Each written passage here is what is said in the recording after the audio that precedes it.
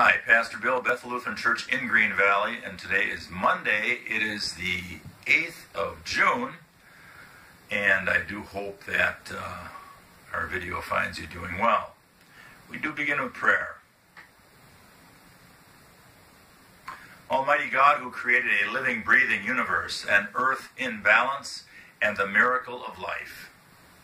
As we continue in this day, we choose to gaze upon the beauty of your creation, to see the glory of your kingdom, and to take in the wonders of your love.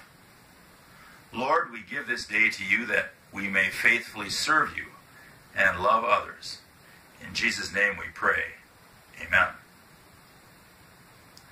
Our reading today is from the first book of Corinthians, the 12th chapter, the first 3 verses. Paul is writing, "What I want to talk about now is the various ways God's Spirit gets worked into our lives. This is complex and often misunderstood, but I want you to be informed and knowledgeable. Remember how you were when you didn't know God, led from one phony God to another, never knowing what you were doing, just doing it because everybody else did it. It's different in this life.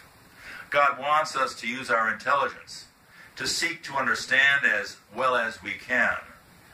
For instance, by using your heads, you know perfectly well that the Spirit of God would never prompt anyone to say, 'Jesus be condemned,' nor would anyone be inclined to say, 'Jesus is Master,' without the insight of the Holy Spirit." Here ends our reading. You know, there's one phrase in here that might honestly shock us as believers, cause us as Christians to take a step back and say, well, wait a minute, I'm not sure if I quite see it that way. And Paul writes, "Remember how you were when you didn't know God, led from one phony God to another, never knowing what you were doing." And we might say, well, I was baptized when I was a baby. I don't look at this as applying to me at all. I don't see this verse as being applicable to my life whatsoever. Paul's talking to somebody else. Well, it is true that we're claimed in Christ. We're claimed by Christ in our baptism. We become part of the family of Jesus in our baptism. But indeed, we go through life, we experience sin, we reflect on our sinfulness and what separates us from God, and how God is continually reclaiming and forgiving us. It's a process in which we understand that we are in a bond, in a relationship with Christ throughout our lives.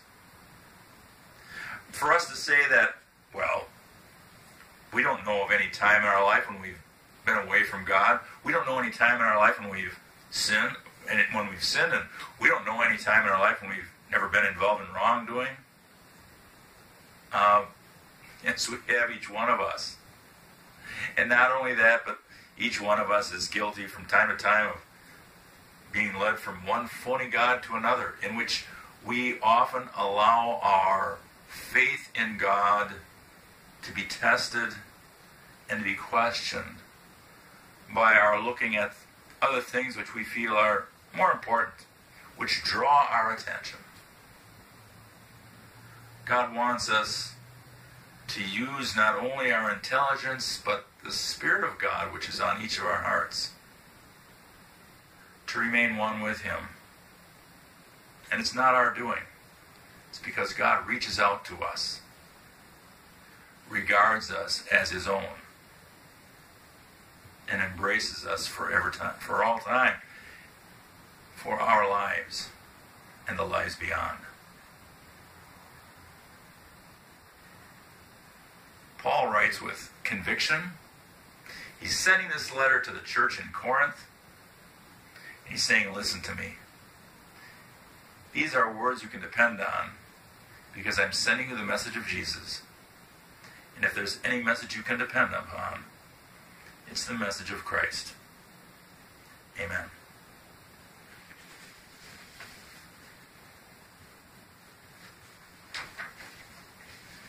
As we close with prayer, we remember those who are on our hearts, who are important to us.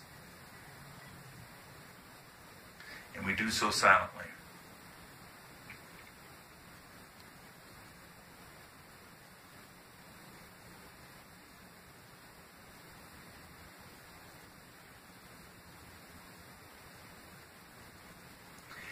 And we pray. Our Father, who art in heaven, hallowed be thy name.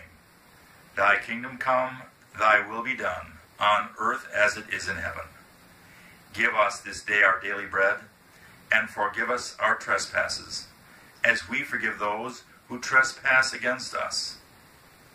And lead us not into temptation, but deliver us from evil. For thine is the kingdom, and the power, and the glory, forever and ever. Amen. Celebrate this day in your life, a gift from God. Amen.